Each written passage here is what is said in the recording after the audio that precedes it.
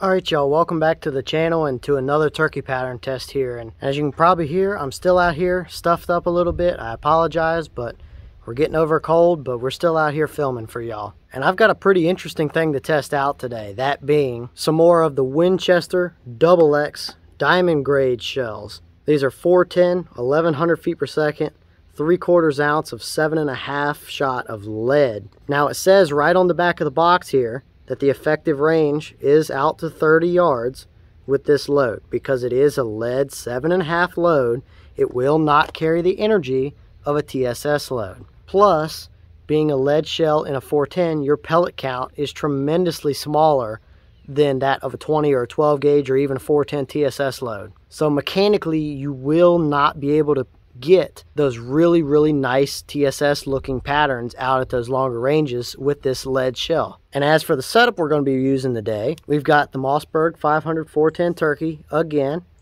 but this time it's been a little while since we've pulled out this Winchester full choke here. Yes, this is a full choke, not a turkey choke. However, it is a 391 constriction choke. And there are plenty of turkey chokes for the 410 out there that are 390 constriction. So this is right in the wheelhouse of that 390 constriction, which has shown good results from other people's setups. Plus, in the time or two that we have tested this Winchester 391 full choke, it has done surprisingly well. Thrown pretty even patterns, especially with the herder stuff that we tried way back on the channel. If you have not seen that video, I'll leave a card above here for it. But I've had several people request it, as well as I've been wondering about it myself. Will a lead load perform a little bit better through a little more open choke, like a full choke like this? So today, we've got the bench pulled up to 30 yards, which is exactly what the box says is the effective range, so that is what we're going to shoot it at. Plus, those are the results that we have seen out of it, is that 30 yard is about the max you can get out of these shells. So the bench is over here at 30 yards today, and we've got a target set up right over here, so let's scoot over there and put this 391 full choke in that Mossberg and see what these Winchester diamond grade lead shells can do. Alright, we're back here set up at 30 yards on the bench this time. So let's run these Winchester XX diamond grade 7.5 lead shells through this Winchester 391 full choke and see what they can do down there on the paper. I really don't know what to expect. It could be about the same as what we've seen. It could be way worse, or it could surprise us and be a lot better. I don't know. Let's just shoot them and see what they can do.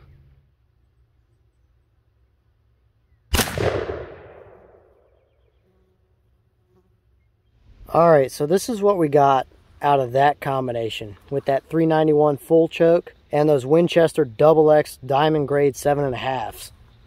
Now yes, this is absolutely a dead bird. He's got 4 in the brain and 2 in the spine right there.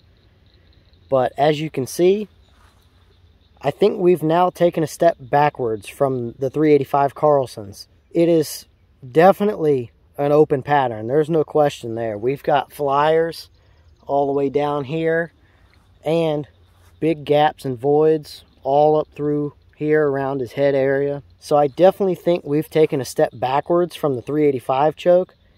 I just don't quite think that 391 was enough constriction for what these like. Now yes, I realize there is a limit to what a lead shell can do, and I think we saw about the best it can do in that last video, which I'll leave a card above here if you haven't seen it. But I think that Carlson's did about as good as what this shell can possibly perform. But all in all, it will take you a turkey out to 30 yards if you had to. If you have an older 410 with a fixed full choke barrel and you wanted to use a lead load for whatever reason, I think you're better off with TSS loads for sure. But go out and test it and see what these can do. But it seems like these are going to make pretty decent, like, rabbit shells, essentially. Rabbit shells, squirrel shells, that kind of thing. They are a little bit more expensive than like a 25 pack of 6s or something like that, or 7.5s. But you do get that harder lead, which will hit just a little bit harder down there on whatever you're trying to shoot at. But I think where these might shine is those smaller critters. And as for our wad here, this is what we got out of that. It's separated into 2 pieces here. As you can clearly see, this is definitely more of a target style wad. You can see right here where the base lines up with this other pedal off the wad here. There's no major tears or anything like that in it. Nothing that I'm concerned about. There's no shot crammed down in it or anything like that, but it definitely did come apart, which definitely could contribute to it being a little bit more open pattern on top of it being a lead shell in general. It's kind of interesting to see a little bit different style wad than what your typical TSS, more higher end turkey loads use. Definitely something a little bit different on this one. All right, y'all, well, what do you think?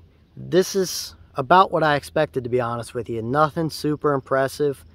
And I do think we took a step backwards. I think that Carlson's 385 definitely helped these about as good as what we're going to see out of them. But I've had a lot of people questioning these shells and saying they're not ethical for turkeys and stuff like that. Now, are they ideal or as good as a TSS load?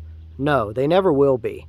But lead has killed turkeys for a long time, and there's been a ton of people that have taken their 7.5 Dove skeet loads out in the woods and killed turkeys with them. They will do the job, but they require you to do your job as a hunter as well. Get within the ethical range and know your setup to be able to ethically take that turkey. These are not an ideal shell, but they do provide a definite challenge over what the 410 TSS loads can provide. So in short, know your setup, know your skills, know your distances, and be smart about what shots you take with these shells. Don't be the guy that pushes these to 40 and 50 yards and expect to knock a turkey down every time, because it's not going to happen. So you have to do your job and your part to make them as ethical as possible for that turkey. But all in all, leave me a comment below. Let me know what you think. Is this about what you expected to see?